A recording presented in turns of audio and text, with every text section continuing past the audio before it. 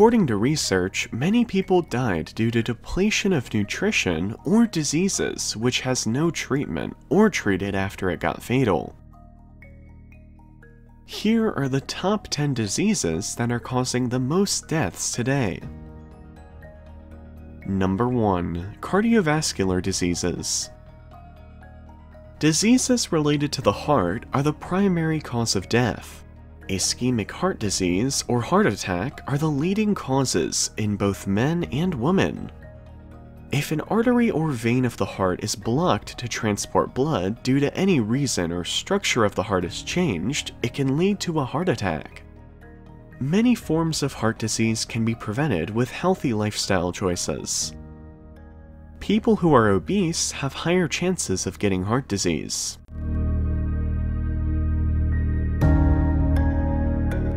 Number 2. Stroke. Stroke is the leading cause of death and disabilities. Stroke occurs when oxygen isn't conveyed to your brain cells, resulting in the death of neurons within minutes. People who get treatment within 3 hours are less likely to have disabilities, like numbness, memory, and muscle control. Number 3. Flu and pneumonia. They are lower respiratory tract infections, which, if left untreated, can lead to respiratory failure and death. Pneumonia is an infection that causes inflammation in the lungs. Flu can severely weaken your immune system, which can quickly turn influenza into the much worse pneumonia. Number 4. Chronic obstructive pulmonary disease. It's a long-term progressive lung disease that makes breathing difficult if you're a smoker or in touch with anything that is lung irritant. It can cost you your life. COPD cannot be cured, but can be slowed down by medications, although prevention is better than cure. Number 5. Cancer. Everyone is aware of the deadly word cancer. It involves abnormal growth of cells forming a lump called a tumor. Cancerous tumors can spread quickly to other parts of the body. Its treatment is hard, starting with medications, radiations, and chemotherapy. People often die with this disease. Number 6. Tuberculosis. TB, which is caused by Mycobacterium tuberculosis, generally affects the lungs, but can affect the brain, glands, and spine too. The main symptoms of TB are cough and blood in the mucus. It is a contagious infection.